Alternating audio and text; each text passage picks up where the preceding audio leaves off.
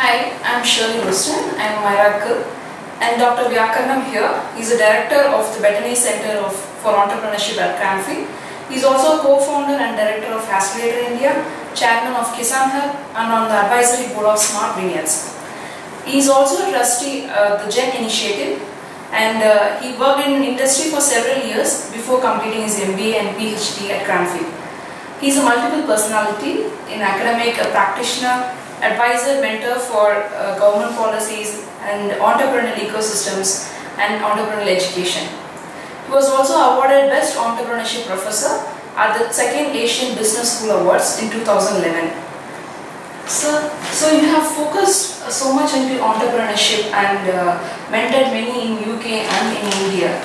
So how do you look at the entrepreneurs in India and UK? What can they learn from each other? What is the difference? Okay, it's a good question because the overall objectives of entrepreneurs both in UK and in India would be pretty much the same thing, which is to create self-employment of some kind, to create job-creating businesses, to enjoy life without having to be working for organizations and so on. The main difference is the starting places are different for UK entrepreneurs and Indian entrepreneurs. UK entrepreneurs largely have got much better access to resources. There's more money around in the system. There are tax breaks for investors. There are grants available. There are co-working spaces, incubators, accelerators, and so forth. India, that whole area is still emerging. And we have a second layer for young Indian entrepreneurs especially, is that the families are not yet always ready for young people to go into entrepreneurship. So they start off with a cultural baggage, if you like. They start off with having challenges of not seeing enough role models in entrepreneurship, from whom they can learn about how to raise money, how to pitch, how to get their marketing, commercialization, all these things sorted out. That ecosystem is a bit more mature in many parts of the UK. So on the whole, the objectives and the types of things that they want to do are similar. Their starting places are different, I would say. Okay. Thank you, sir. So we have this entrepreneurship course going on in MYRA, and how important do you think an MBA student or any graduate should have this as a coursework in the curriculum? So this is a dilemma for most business schools, whether to put entrepreneurship as a core curriculum item or to have it only as an elective. In my view, if there is a core curriculum, it could be a very short introductory curriculum which opens up the possibility for all students to learn a little bit about what there is. It's like in reading and writing, you can't do it without some grammar, if you like, So same way, to having exposure to other options for your future careers as young graduates is a good idea. But to actually dive deeper into entrepreneurship, I think should be left probably as an elective, where students may be coming up with some idea that they want, then they're looking for help to make it happen. And the learning can be aligned to the objectives. So by coupling the learning with the desire to start, then the learning is more effective. So I think there's an issue here between where and when and how to get entrepreneurship taught.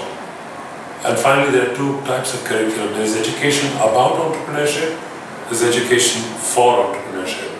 I'm much more in this camp that says education is for entrepreneurship, which means we can help people to start things. Okay. So giving them a lot of exposure to how to do stuff. Okay. Thank you so much.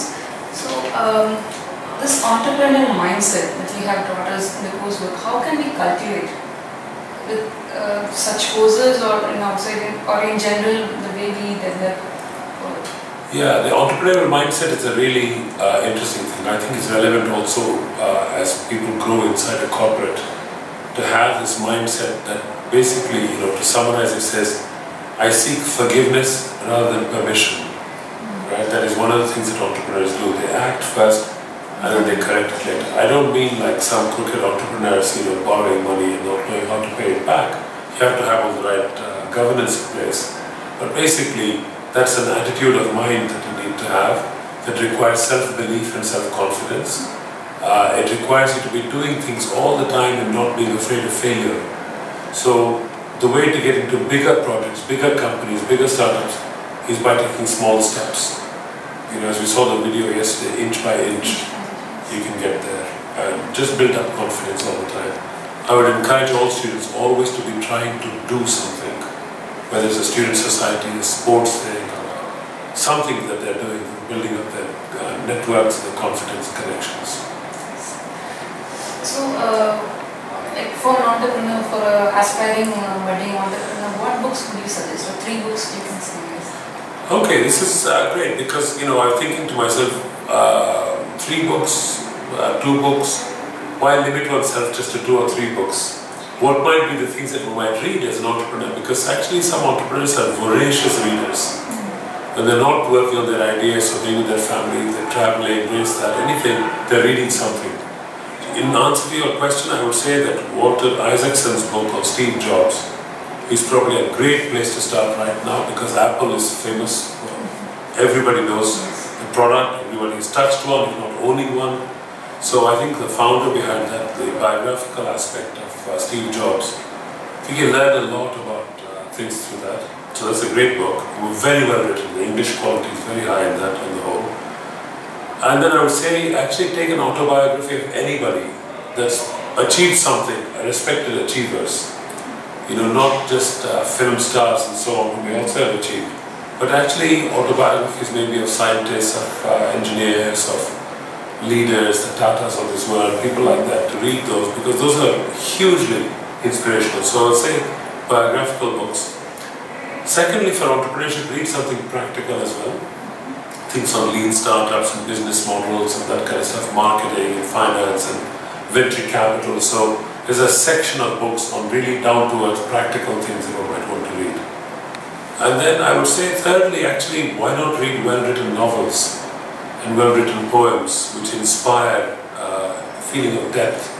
So maybe books on science and technology, maybe exploring artificial intelligence or the Human Genome Program or something. This broadens the mind. Because when the mind is broader and you have this inquiring mind, you also become more alert to opportunity. You see things, you start to see things and start to make connections which you otherwise wouldn't. And that's a magical aspect of entrepreneurial behavior, is being able to connect dots.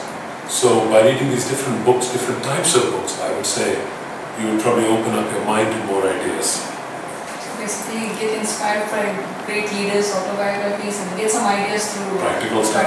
Exactly, that's opening strategies. Yes, and I would say increasingly now, you know, there's a lot of good material in blogs and videos as well. So the internet is full of stuff. Do not substitute books with the internet by all means, but add that to the list of things you might want to do. Yeah, definitely. Thank you, sir. So if someone is pitching to you for an investment or a startup, so what would you look for most from that startup? I think the clarity of the proposition would be the first thing for me. The team that's presenting, do they come across as a coherent team with a passion and capacity for execution? And then have they actually thought through the practicalities, the number crunching, the evidence behind it, and they've done their homework. So how much depth homework have they done before coming to see me? So if I talk about a competitor or something, you know, they're not tripped up. I remember one young entrepreneur coming to see me saying there is no competition in our field. But I had Googled that idea before they came to the meeting. And I said, what about these 5 or 6? In other words, that person had not thought enough about the project, and so was not an investable person. They'd not done the homework. So that was so good quality value proposition, good team. Those are 2 things I look for. Okay, thank you, sir. So you're first time here in MYRA. So how was your experience? Well, I've come in March, so my experience of MYRA is it's hot. Definitely very hot. But the rooms and facilities are amazing. The architecture is very interesting, draws a breeze by being at the top of the hill. So physically it's a very good place. The hospitality is great for people like me who are coming from far away. They were very well looked after.